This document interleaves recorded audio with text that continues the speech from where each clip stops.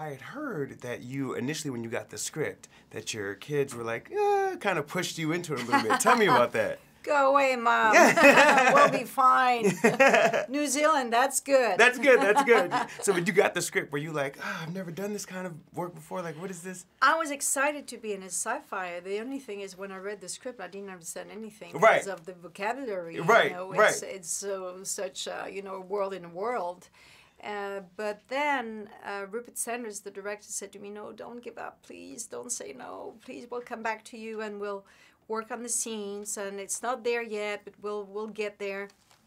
He was very kind of trying to hold me into it, and I did, and they did a wonderful work with the new script writer, you know, that was maybe more, you know, going into the feminine somehow. Yes.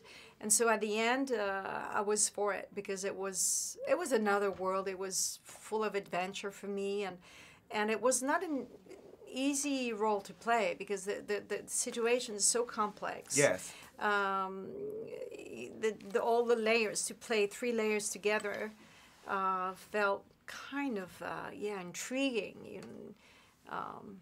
So I was it was overwhelming some days because Rupert, of course, would come with the last scene he's written, you know, the rewriting the whole deal, right. you know, just the day before, you know. And I said, I can't do that because otherwise it's going to be, you know, just memory for me, yeah. you know, working on my memory and not being in the scene. So yes. there were a lot of back and forth. But at the end, I really enjoyed it because he made the atmosphere of the set very much a work place. And I was going to ask you about that because you shot pretty much all over the world for this. What was it like being on set and actually being immersed in the world itself? You know, a lot of people use CGI and stuff like that, but they actually built the setup. What was that like? Well, the set designer really made a world, you know, inside of this scientific, you know, places with the lights and the matter and the shape of everything. It yes. felt like we're in a world. So yes. it was helpful. And then I have to say that it felt very homey, the set. And not like, oh my God, I'm in Blockbuster, everybody's going to see it. Right, and, right, you know, right. all the tension that you can build yes. within yourself. But it didn't feel like that.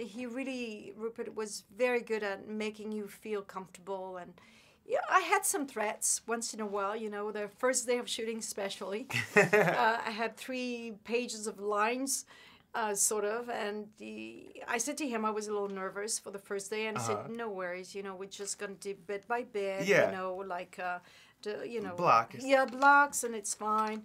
And then actually the first shot was the 3 pages in master, and I thought, oh, I see. Okay, thank God I was well prepared. Oh my gosh. Yeah. Well, thank you so much Thank for being you. on BlackTree. Thank you.